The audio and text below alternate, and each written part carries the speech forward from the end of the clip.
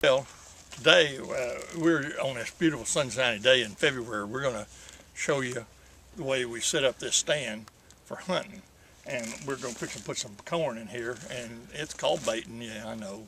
All you Yankees don't like it, but you're all set under a tree that's got acorns all over the damn floor but next to a food plot, so you know what you can do. Anyway, this is a little feeder that we have gotten that is just right, and one man can handle this in the back of a pickup. You can assemble it. It costs a little over $100, and it's not much. And I'm even going to tell you your name. And I'm not advertising for anybody, but this is a big game, and all. And we're going to put a Chinese flag up on top of the son of a bitch because that's where it came from. But we're here in Texas, and it'll hold about maybe 4 bags of corn.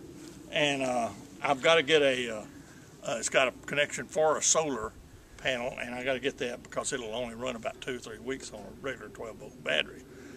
And that's okay. But I got those ordered. Now we're sitting here by this little road here, and we're hunting 60 acres here. And what we've done is we put a bow stand. We're bow hunters, and we right there on that little post right there is where we put our camera to tell what kind of game we got coming around here. So when we get to these stands, we throw some corn out all around here, and there's alfalfa. See, we're feeding them some alfalfa. They love alfalfa here. And we feed them some alfalfa, and we'll put a couple of deer blocks there, protein blocks. But then we put our stand, and this is a little hog stand we use in South Texas, and it's like about a 5 foot to the seat, top of the seat, folds up, go in the back of your pickup, and and one guy can handle it and do this. And then you'll have to come over here and we get back in here, and what we do is we build this stand back in here so it looks natural out there, and then we put our cut stuff back in here so the deer can't see that it's cut. And then it's only a few little steps. We try to get it backed up to a tree. I shoot a longbow, and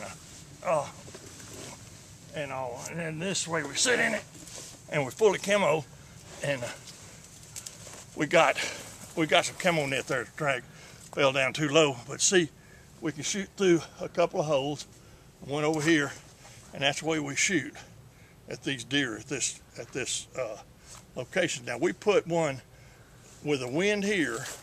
We put it like the road runs. The wind blows north and south from south here, and then comes back to the north. And we're kind of hidden over here, and we really don't get in the wind blowing to the deer from a position like this. I first put one on the other side of the pickup over there, a little cedar there, but it gets us wind is not real good there. But this one works real good here. Anyway, we're going to take a break now. We're not going to advertise anything for you or anything. We're not charging anything for this. We're just going to take a break. Don's going to turn off we're going to show you the steps on this stand, and it folds right here. See, this stand folds, and we're not necessarily like this seat on here. These kind of seats make a little bit of noise, but it got adjustment here where it'll go up and down where your feet will be so far, if you're short or tall or medium size in there. And we got these coming off here. There's 4 steps right here coming off. That folds up, and then one guy can put it over into the back of a pickup.